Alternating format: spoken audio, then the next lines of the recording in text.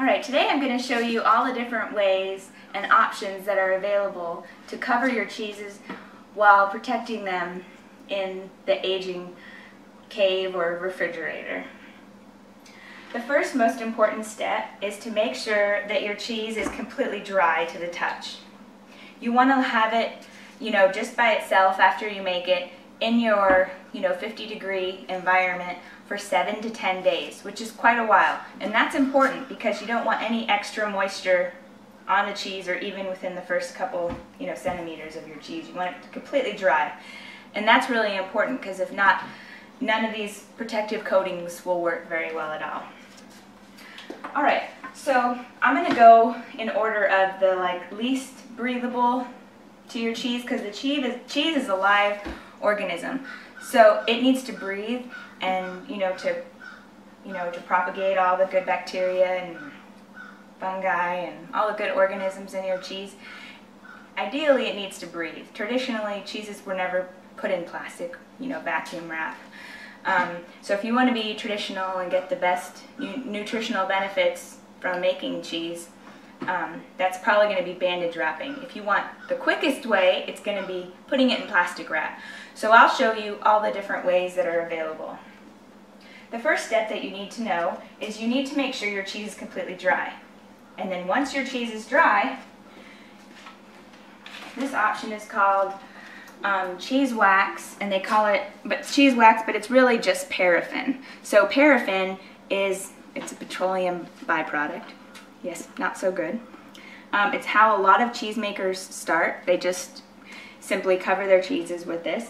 My favorite way to do it is put it in a crock pot, put it on low, wait for it to completely liquefy, the whole thing liquid, and then you take your cheese, you dip it in halfway, and then wait for it to dry. It takes a minute or two, and then flip it over, do the other one, and then you want to do this twice. So you want to have a double coating of cheese wax on your cheese. If you don't want to use cheese wax, which is paraffin, other option is beeswax, which is neat because it's natural. It's not the best breathable surface, but it is natural, so that's great. At least it's not a petroleum byproduct. The bees make it and it's very healthy.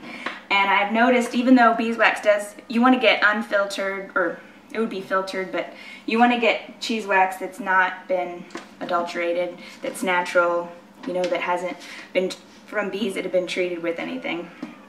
I put it in a crock pot, turn it on low, wait for it to be completely liquefied, and you do your cheese the same way as with your cheese wax. One thing to keep in mind if you're doing cheese wax or beeswax, when you have your cheese in the aging refrigerator, you want to use a plastic mat. This is a high quality plastic from a cheesemaking company, and you want it on this because once you turn it twice a week, it won't stick to this surface. If you have wax directly on wood, a lot of times it'll stick, and when you flip it, it'll crack. And if you leave that crack, it gets mold in it, and it messes up your cheese. You lose quite a bit of cheese when it cracks. And that's one of the reasons why I really don't like these two methods, is because the cheese wax cracks on me all the time, and then mold gets in there, and it messes up quite a big part of your cheese that you have to cut off. Alright, so the next method is called vacuum packing. And this is just, I just use a food saver, but you can use any method that takes the oxygen out of the bag. You just put your cheese in there and then vacuum pack it on one end. This is a cheddar, and one thing to keep in mind, if you're vacuum packing or using wax, you probably want to age your cheese an extra month or two because it ages slower because it can't breathe. Okay, so I like this method because it's fast. So let's say I don't have any time and I don't want to do bandage wrapping. I don't want to melt my fat, cut my linens, and do that whole process. I have to admit, I just put it in vacuum pack. It's fast. And also, one of the positives is why commercial cheesemakers use it is because mold and stuff can't get in there. And there's no loss of moisture. So this is a very high yield. So you're not going to, you put a 4-pound cheese in here, you're going to get a 4 pound of cheese out of it. And you're not going to have to cut any of the outside of this cheese off once you want to eat it and serve it or sell it. So that's one option. I want to show you what happens if you don't let your cheese dry enough before you wrap it. You get this excess moisture that won't show up right away, but it shows up later, and you don't want that extra whey floating around in there. I'm going to have to repack this cheese and redo it. So just make sure your cheese is very, very dry before you vacuum pack. Don't make a mistake that I did. Alright, next step is called cream wax. And cream wax is pretty neat. It is breathable. It's not natural, but it's better than cheese wax, and I would say it's probably better than beeswax. Cream wax is kind of like a glue.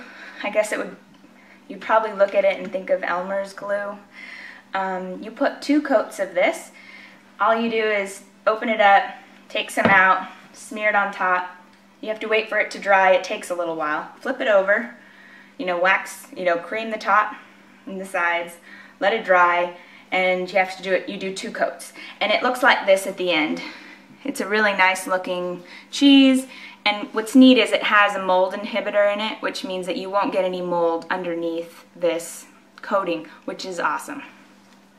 And also it has a high yield because there's not a lot of coating on here, and you won't have any mold that you'll have to cut off. And the other good benefit is your cheese can breathe in this coating more than it can those other 2 methods I've showed you. Oh, and in the aging refrigerator, this is very easy. You could put this directly on wood. You could put this on your bamboo mats. It doesn't matter. It won't stick. This stuff won't come off. It's a very nice surface. All right. What do you think, Isabella? What is this? You like cheese, don't you? Wow. Yeah? What's your favorite method? You like bandage wrapping, don't you? All right, the last method I'm going to show you is called bandage wrapping.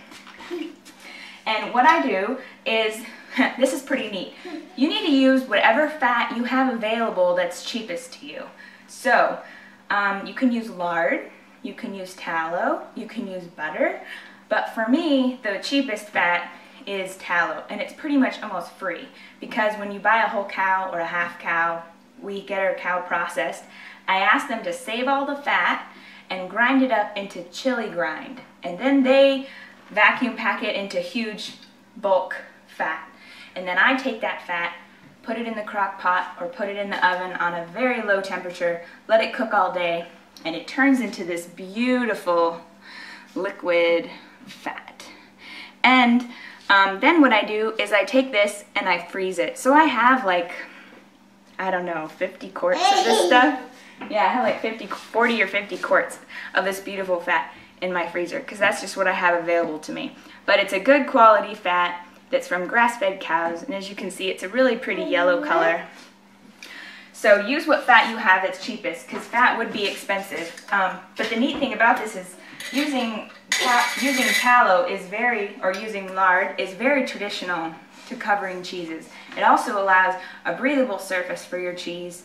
It allows, what's neat is the molds grow on and eat the fat instead of eating your cheese. So you'll have all this beautiful mold that covers your cheese and grows, and it also attributes some really neat flavors to your cheese. So when you see like clothbound cheddar, they're called reserve cheddar, or they also charge a lot of money for them. They're usually clothbound cheeses. So I'm going to show you how I do my clothbound cheese. The first thing I do is I take my quart out of the freezer, let it come to room temperature, and then I take a pot of water and I put a cloth in the bottom, and that's so this isn't touching the bottom of the pot. And then this is important, I turn the stove on low, very low, because you don't want to burn the cloth and you don't want to burst your jar. So I just put it in here. It probably takes an hour, but I have it on low, or maybe half an hour. And you wait for this fat to be completely liquefied. So that's simple, not too much work. I cut 4 pieces of cheesecloth, into squares. And they are not perfect, but they will cover the cheese great. And the way to know how to do it is take your square and you want it to kind of come down to the middle of the cheese on most of the sides. Sometimes it'll overlap, that's fine. Also, I put down some parchment paper because it's the fat kind of gets everywhere, so it's nice to be able to just take your cheese. Yeah, that's right. It's nice to just be able to take your cheesemax paper and you know, throw it away at the end of the day. And it also helps create a much cleaner surface to work on. Okay, so then what I do is I take the melted wax out. If you have on your cheese, if you have any mold that's formed, you want to take some water that's been treated with a little bit of vinegar and salt and rub off any, like if any white kind of mold forms on here, make sure you get that off and then dry it off. I just stick my fingers in and I rub the cheese with this beautiful oil. You like tallow, don't you, Isabella? Cheese. Yeah, cheese. You like cheese.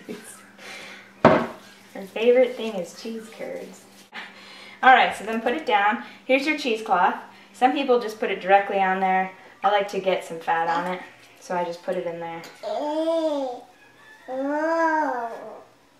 Take the wax off. You're a good helper, Isabella.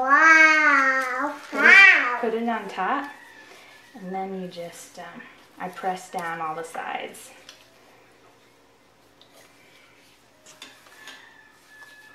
And this works the same if you're using lard or if you're using butter.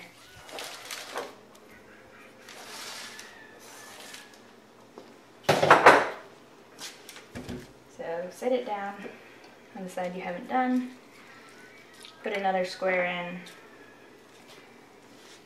You squeeze off the extra fat. Just open it up, set it down. You can't do this wrong. You want it to be flat on your cheese and not have any gaps, so that's why you're trying to push it down really even. You don't want to have any like air gaps. So you just go around your cheese just like this.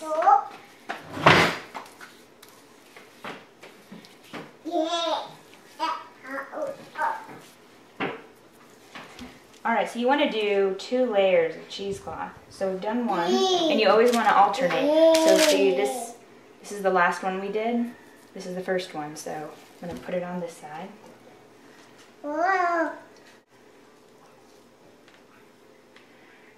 Set it in the middle again, pull it straight, and just push it down.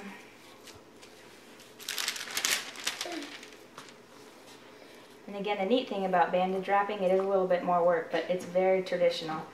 It allows your cheese to breathe. It's a natural way to cover your cheese. It also makes your cheese, it'll help your cheese taste incredible because the molds that form on the outside, I don't know, they impart some kind of neat flavor to the cheese. Your cheese will also be a little bit drier when you bandage wrap.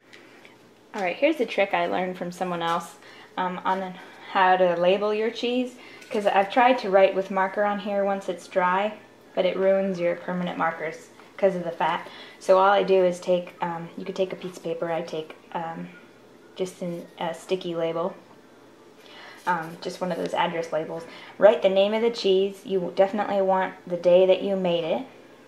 You also want to put when the first date is that you can consume the cheese, which 60 days is the minimum for a hard cheese, so 2 months. So I put, you know, the month and the day on there. And then up to 12 months, or you could even do 24 months if you're making really good, you know, cheese. You want to age it a really, really long time. So anywhere from 2 months to 12 months is when you can eat this cheese.